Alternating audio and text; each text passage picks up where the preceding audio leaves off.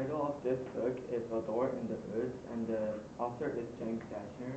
The genre of this book is fiction, and I haven't read any books of this author, but I'm planning to read the second series of this book because there's 4 books, and it's easy for me to read because there's some pictures, and the words they're common words, and there's no hard words actually.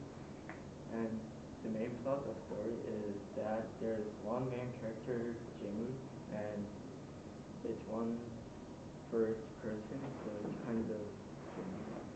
And it's about a main character seeing the one person in the forest. He climbed a tree. He saw one people killing one woman, but the big shadow came over and that woman disappeared and randomly, and the boy got scared after he saw the murder, and actually he's solving out the mystery with his father adventuring, and they're shooting guns and stuff. I can infer that author's purpose of this writing is actually a little entertainment, but I think there is one moral: be brave, do something, because if you don't do something, the bad thing will happen. Like a fire.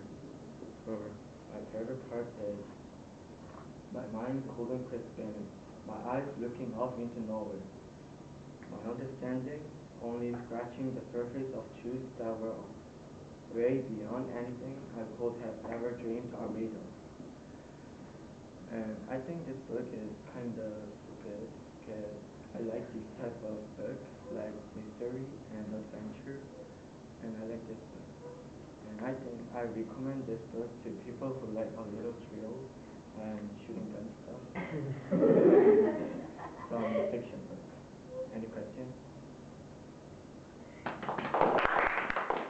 So, do you have a question?